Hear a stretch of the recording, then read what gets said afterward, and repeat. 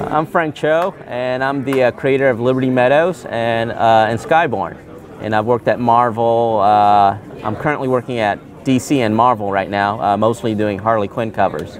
I have a bunch of books coming up. I'm doing a big Kickstarter with my manager here, Steve Morger, and I have a ballpoint pen art book that's going to come out later this year with John Flesk. At the show, I'm selling a bunch of art prints like this, the Jungle Queen.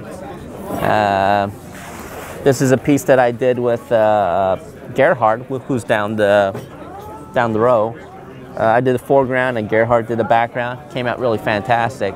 So that's what I'm doing mostly, just selling art prints and signing comic books and having a great time. Hi, my name is Gerhard, as it says on my sign. This is Shelley, my lovely wife. Hello. And we're here at the LA Ultimate Show, and I'm showing off some original art from the Cerebus graphic novel. It was a 300-issue comic book that ran for some 26 years. It was 20 pages a month, so we did 20 of these a month. Dave Sim was the writer, and he penciled and inked the characters, and then I penciled and inked the backgrounds and did the color on the covers. So this, for example, would have just had Cerebus and the word blue. Right, and then I would have filled in everything else. And Dave always said that the backgrounds were completely up to me. I could put in the interior of a submarine if I wanted to, but it would just look kind of weird. So it was kind of an interesting collaboration, interesting division of labor. Mostly it's there's penciler and inker, but we both did our own penciling and our own inking, but I was in charge of the backgrounds. So other people have commissioned me. For instance, they got Kelly Jones to draw the Batman, and then I did the background. And when this one came in, it was kind of interesting because I'm looking at his leg here and the cape. I'm going, where's the rest of his leg? Where's his other leg? What's he hanging on to up here? I can't work like this. And Shelley said, well, can you have him coming out of a window? I said, well, no, I'd have to tilt the whole thing. Oh, I could just tilt the whole thing. So it's an interesting way to work with, this is a Zek Craven, and then I did the cityscape in behind it. And this one's very interesting because somebody owned an original penciled Bernie Wrightson Swamp Thing in Arcane, and then he wanted me to put background on it and then ink the whole thing. And I said, you want me to ink Wrightson? Nobody inks Wrightson but Wrightson. So and he said, no, I want you to do it, and I want it to look like your stuff. So, and my technique involves about 6 or 7 billion tiny little lines to build up all those levels of gray. These are just a little sort of piece of Cerebus history. This is way back in 1985. We did a limited edition set of prints, and these feature all of the characters in the first fifth part of the story. The 300 issues of madness and mayhem. Hi, I'm Mark Schultz. I'm a cartoonist and an illustrator, published by Flesk Publications.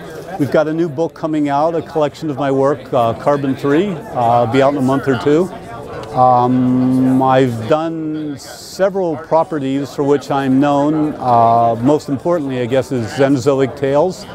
And done another book called Storms at Sea, which is an illustrated graphic novel. It's an illustrated prose novel. Xenozoic is a comic book series. And here's a couple examples of what I do. This is the cover to the new collection, Carbon 3, featuring my character from the Storms at Sea novelette. And another example of one of my illustrations from Storms at Sea. I'm going to have a new Xenozoic story coming out in a year or two. It's a graphic novel. It's been about 20 years since the last one, so I had to get around to doing something new. And that's pretty much all you need to know about me. Hi, I'm Marco Galli, and I ink comic books. Over the years, I've had a good chance to work over some great artists. One of them is Dave Finch that I worked on at Top Cow. My forte was I started as a background inker, so a lot of this technical stuff I was able to handle really quickly. One of my favorite pieces. Okay. I've worked on Venom for Crime Lab Studios. I was one of their studio anchors, so I got to work on, let's see, Elektra, The Incredible Hulks, a bunch of other titles we worked on a lot. I worked on Lady Death with Romano. I've also worked on a lot of stuff with Romano. Pinup for Top Cow, Fathom, Witchfinder. We worked on 3 issues of that miniseries. I also worked on the Forgotten Realm stuff with Tim Seeley, really nice artist. All artists I've worked with have been different too, some stark line and some with a lot of detail. One other last piece I'd like to show is this Benitez Weapon Zero, back in the day from Top Cow. This is mid-90s.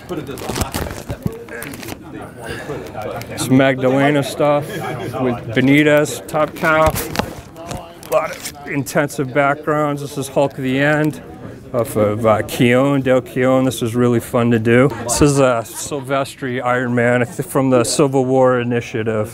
This is really fun. This is a piece I worked with Joe. So I hope you like the little sampling of the artwork that the Sinkers do.